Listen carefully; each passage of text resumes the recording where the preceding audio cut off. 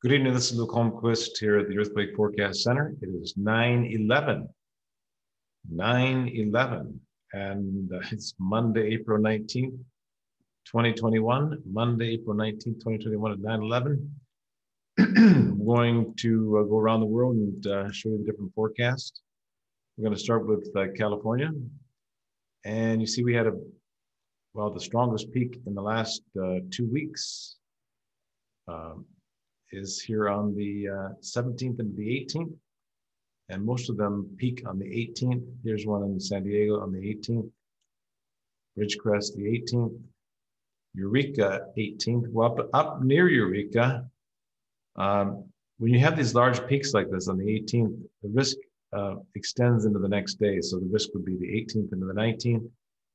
And up in Northwest California, we had 2 quakes, 4.0 and a 3.7. Eureka is right here. And you can see this forecast peaked on the 18th into the 19th. So that verified that peak there. And if you look at the Los Angeles forecast, this spike in risk here on the 13th produced a 3.5. And this peak here, this elevated risk here is for the 19th today. So it's still expecting at least a 3.5 to 4.0 on this peak in risk today. We'll see what happens during the next 6 hours or so. And then coming up on this spike in risk here, on the 22nd of the 23rd, a 5.0 earthquake is possible or larger on the 22nd of the 23rd in Los Angeles. And you can see that spike is also in San Diego, smaller in Ridgecrest and Eureka, and pretty strong there in El Centro down near the Salton Sea as well. It looks like the highest risk is in the Los Angeles area on the 22nd of the 23rd. So we'll see what happens. Also very high in San Francisco. Maybe something will happen in between there somewhere. But maybe a significant quake in both spots. Both of them have very elevated risk on the 22nd and 23rd. So we'll keep an eye on that in the next couple of days. All right, let's go to the Hawaii forecast. And a small spike in risk here on the 19th, 54%. And another spike in risk on the late on the 22nd of the 23rd, smaller, about 45, 50% there. All right, let's go to our next forecast is the Alaska forecast. And we have a spike in risk on the 18th and the 19th up in Alaska, 68% risk there in Anchorage.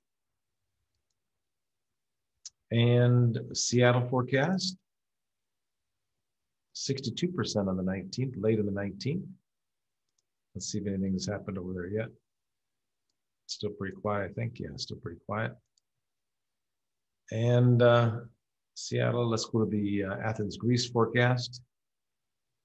Very strong spike in risk, peaks on the 21st into the 22nd. So we could get a 5.5 or larger in the Athens, Greece to, I think the Istanbul is also very high. Let's see. Yes, Istanbul, Turkey as well, very high at the 21st and the 22nd. So again, something in Greece, Athens, Greece, or to Istanbul, a strong earthquake likely on the 21st into the 22nd. Bogota, Colombia, pretty low risk there, 51% on the 19th. And down in Puerto Rico, the risk spikes on the 22nd, 98%.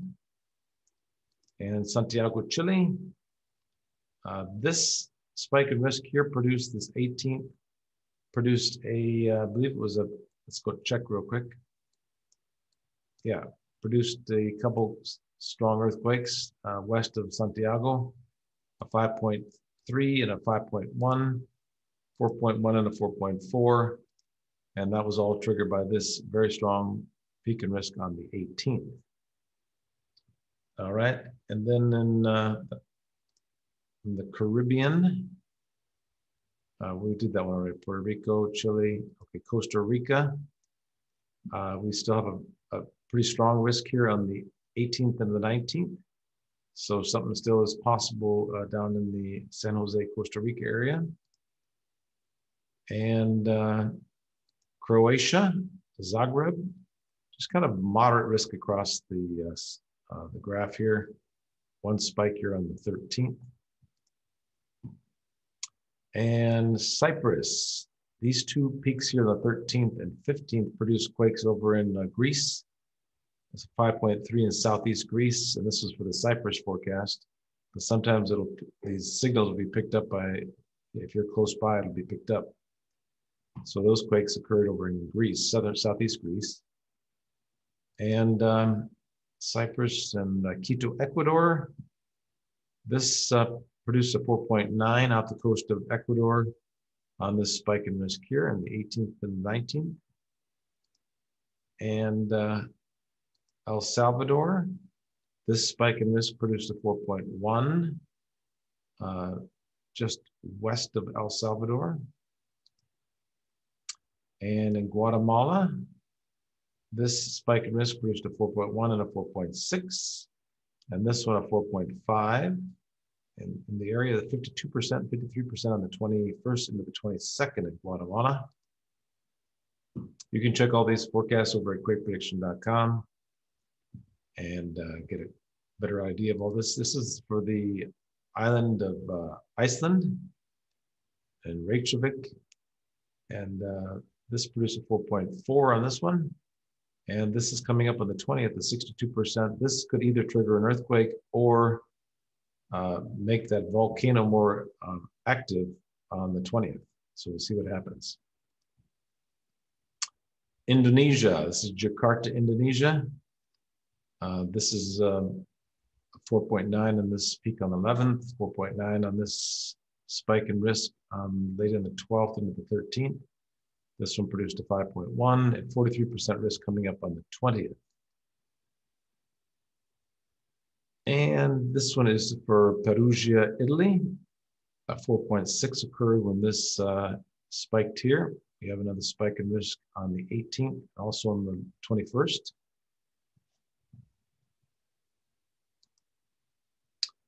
Now, this is interesting forecast here. This produced a 5.6 here on the 18th in the northeast of Tokyo. And on the 22nd, we could get a 6.0 earthquake northeast of Tokyo or around Tokyo area on the 22nd. So we'll watch that one closely coming up on the 22nd. That's a spike in risk in the Tokyo area.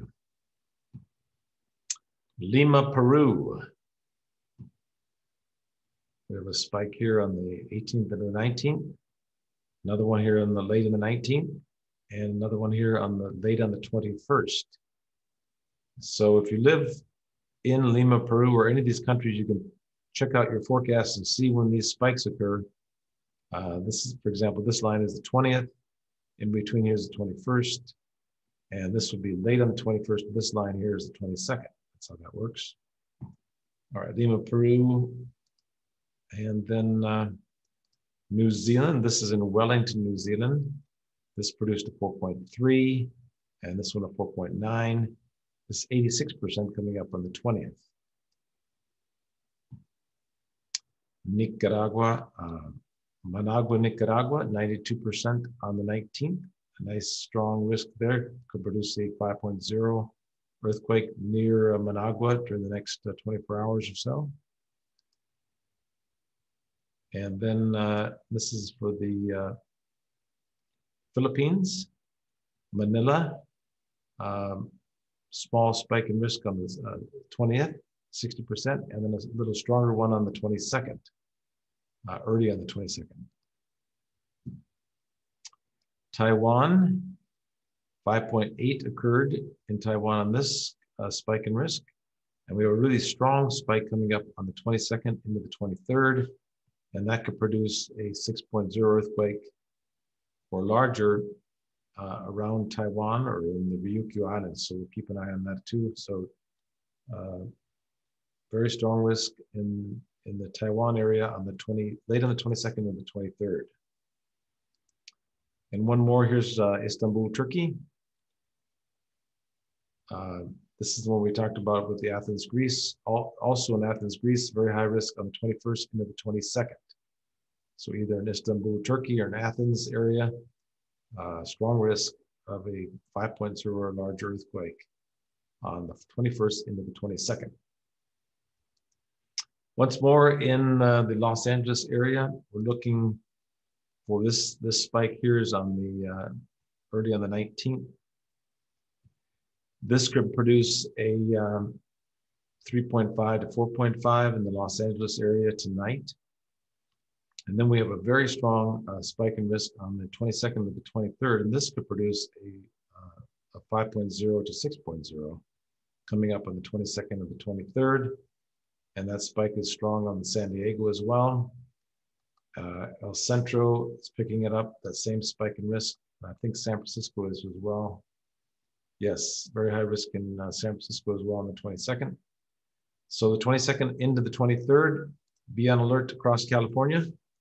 Looks like the highest risk is down near Los Angeles, but could occur in any part of the state. Still expecting something significant around the Los Angeles area tonight with that spike on the 19th there. And the 22nd to the 23rd, strong earthquake, most likely near Los Angeles on the 22nd and the 23rd of April. So stay safe, everybody. God bless, and we will keep you informed here at the Earthquake Forecast Center. Thanks for stopping by, and please subscribe if you haven't already, and we will see you tomorrow.